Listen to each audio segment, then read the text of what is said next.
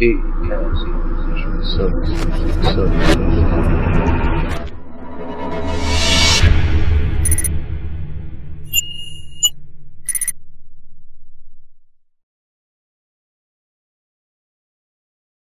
A quick one.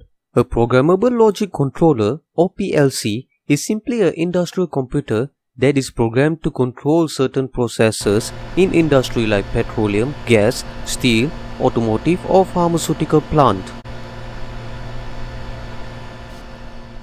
Every PLC is composed of three main parts: input, CPU and output.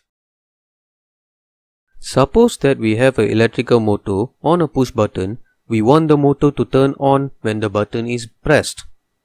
When the button is pressed again, we want the motor to turn off.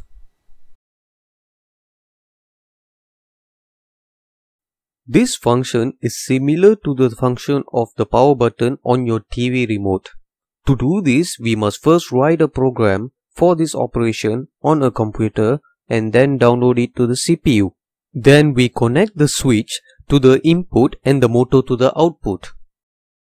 Now, if we press the button, an electrical signal will be sent to the PLC.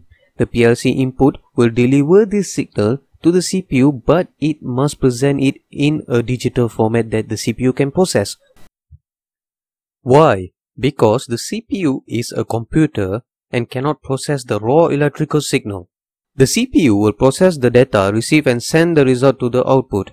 The output converts the data to a raw electrical signal again and applies that to the motor and turns it on. Now, if we press the button again, the process repeats and the motor will turn off.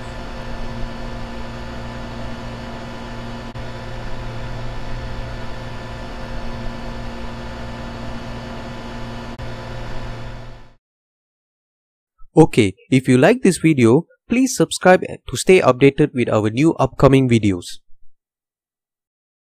Plus, if you are interested with our training, you can contact or WhatsApp at 016-332-9691 or visit our website at www.asasmy.com to check our course content and pricing. Thank you.